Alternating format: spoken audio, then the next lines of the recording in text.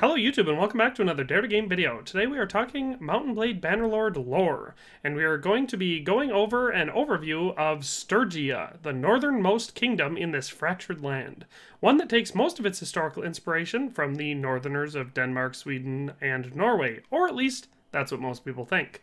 So let's just dive on in and learn all about these fierce warriors of the frozen north. Bear in mind that I will draw from the game itself, various wikis, and secondary historical sources for information in this video. The Principality of Sturgia is a kingdom in Mount&Blade II Bannerlord. It is ruled by Prince Raganvad, and occupies the snowy northernmost mountain territories of the continent of Calradia. So, before talking too much about Sturgia, let's first discuss its leader. Raganvad Gundarovig is the prince of the Principality of Sturgia, and the head of the clan Gundarovig. In the year 1077, Raganvad marched with his father, Prince Vadenslav, alongside the Battanians and Vlandians to confront the Calradic Empire at the Pendraic. In the battle that followed, Vadenslav was killed as the Sturgians fought the main imperial force and overwhelmed their camp. However, Raganvad did not participate in the front line, having been ordered by his father to stay back. Upon receiving word of his father's death, Raganvad claimed the Empire's dragon banner as his father's trophy, and thus his inheritance. But Olek the Old refused, breaking the banner staff and throwing it at his prince. Raganvad was further enraged by what he perceived as cowardice from Caladog for ambushing the Imperials instead of fighting them directly. The official game description of Raganvad is as follows. The current Grand Prince of Sturgia is Raganvad. Harsh and uncompromising, he believes that it is the right of the prince to command the boyars in all things, not just in making war. For the time being, they obey him, not least for his ability to call on the kinsman of his mother, a Nordic prince with ties to the fearsome Skoldabroda mercenary company. The Principality's history began when Nordic traders and adventurers migrated from the northeast territories seeking land and wealth, and eventually formed diplomatic and marriage alliances with the native tribes of the Sturgian region, merging the two cultures into something new, with a violent, warlike, but also mercantile mentality. Most comparable to the Nords from Mount&Blade Warband, Sturgia holds the north of Calradia. The Sturgians are based on medieval Slavic communities from the regions of Belarus and Ukraine, with leaders inspired by the likes of Vladimir the Great. The Sturgians are hard people from harsh lands that are all too familiar with the ways of war. They specialize in disciplined infantry and close-quarter combat, utilizing a shield wall. For the trading man, venturing into Sturgian lands will net you wild honey, bog iron, and fur. Sturgia fits the player who wants to slash and burn, the player who wants to raid towns with a two-handed war axe under a raven banner, with ice clinging to their beard. The clans in the Sturgian faction include the Olgovings, the Gundarovings, the Vagarovings, the Ormedovings, the Veshovings, the Togarovings, the Iziarovings, and the Ubrovings.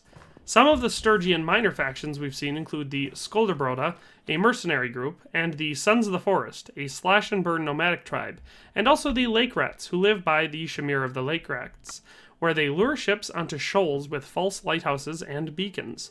As far as in-game troops go, heavily armored infantry bearing thick shields to form a shield wall is the core of the Sturgian military effort, although cavalry and archer units are also employed prominently. When traveling through snowy regions on the overworld map, Sturgians move 10% less slowly than other factions. Starting territories for Sturgia are as follows.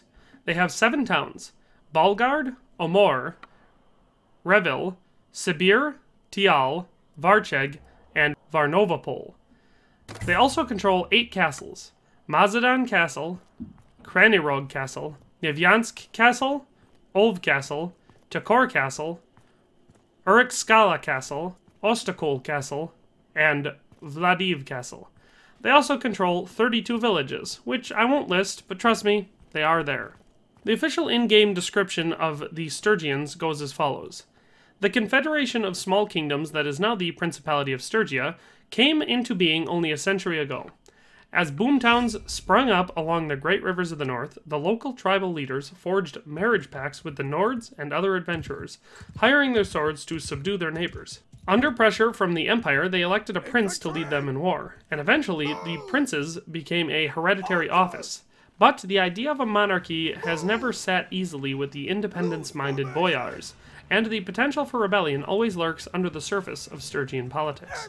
In respect to their land and culture, we know about as much as any faction. The Sturgian forests are forbidding and cold, but great wealth lies within. Wild honey can be found, and bog iron, but the real prize has always been fur.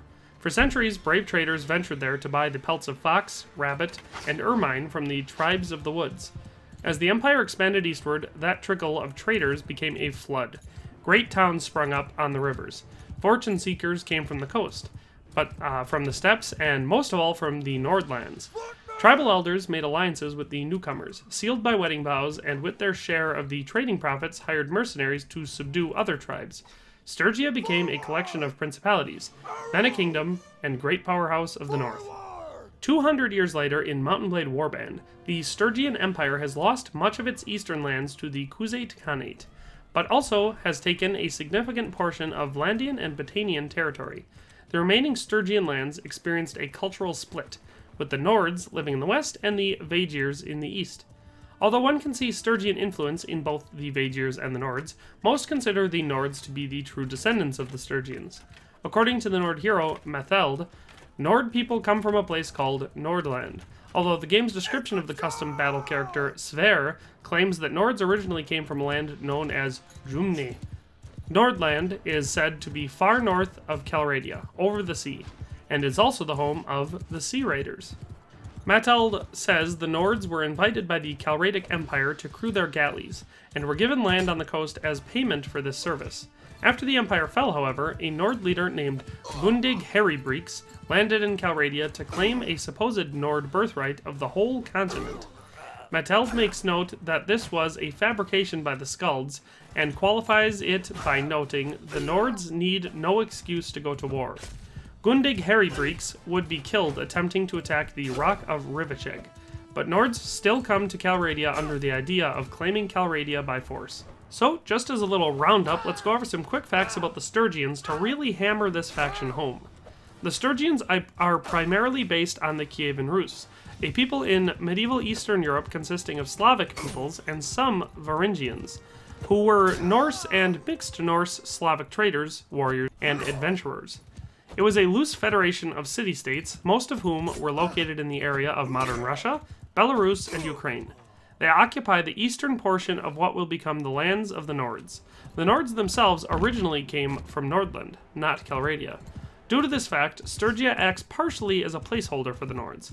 They could also be the ancestors of the Kingdom of the Vaegirs due to their cultural appearance, though they lack the Vaegirs' excellent archers.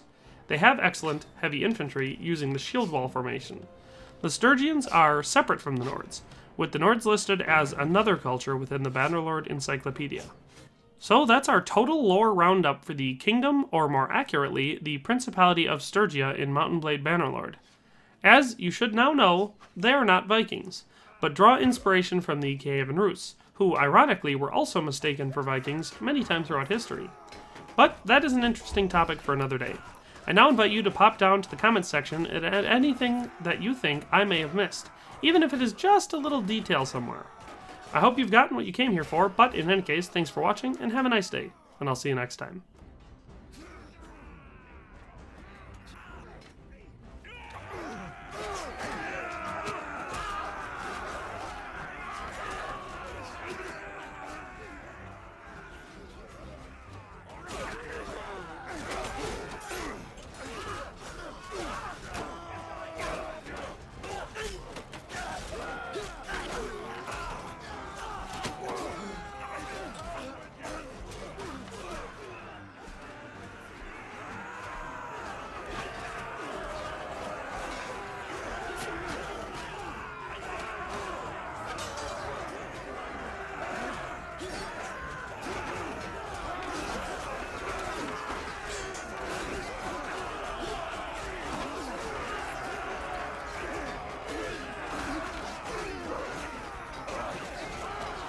Thanks for watching another Dare to Game video. If you liked this video, please leave a like and a comment. If you haven't already, be sure to subscribe to the channel. If you like my content and would like to support this channel, consider becoming a member today for as little as $1.99 a month.